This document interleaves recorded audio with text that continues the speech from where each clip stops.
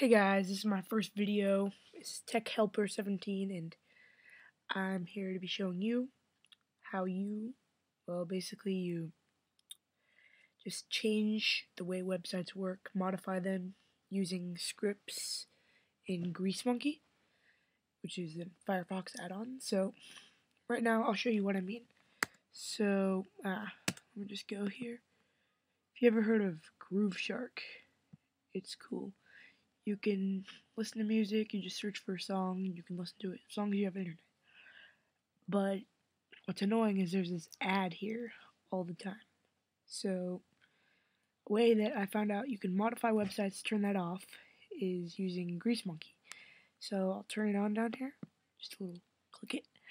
Then I reload the page and the script takes over and it's gone.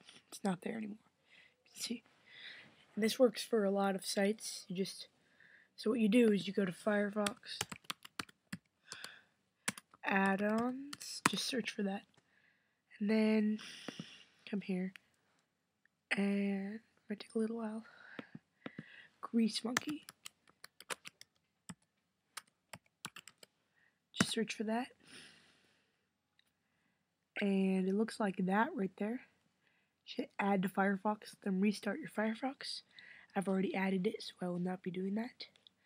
Then after that, you can find scripts to put on it that change websites. So you go to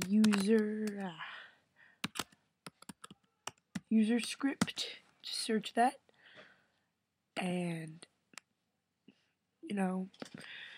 I'll go Groove Shark I'll just search Groove Shark. So here it's remove the ads from Groove Shark. Actually, you don't want to use that one, use the HTML5 one. So that one, then when you hit install, it'll come in and here's, and it'll ask you if you want to install it. You hit install, then next time you go to a Groove Shark page, the ad won't be there. And one of my favorite ones is it puts a download thing into YouTube. So let's just go Niga Shiga. It's like my favorite YouTube user. Let's just go, this one's a funny one. And now, look, it's loading here. It says download. So you can do FLV. Wake Forest is using Toyota. You can do FLV, MP4, MP4 HD, and yeah. So basically, I found that one on UserScript also. That's the best website. Just type in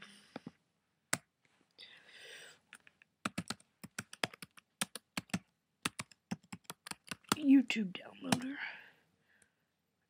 and basically here's the one that I think I used.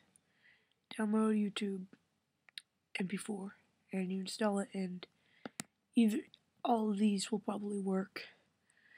Make sure if there are reviews, make sure you read them, because sometimes they're just out there to get your information. But another one that I thought was really cool was, just go to Google. You can just change your user. I have a few of them. So here's my email. And you hit change user, and you can go over to your email.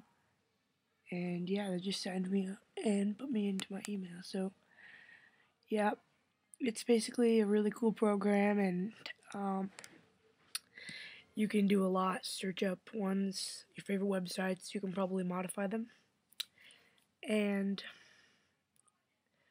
just comment and subscribe, and you can get a hold of me at techhelper@yahoo.com. So, yep.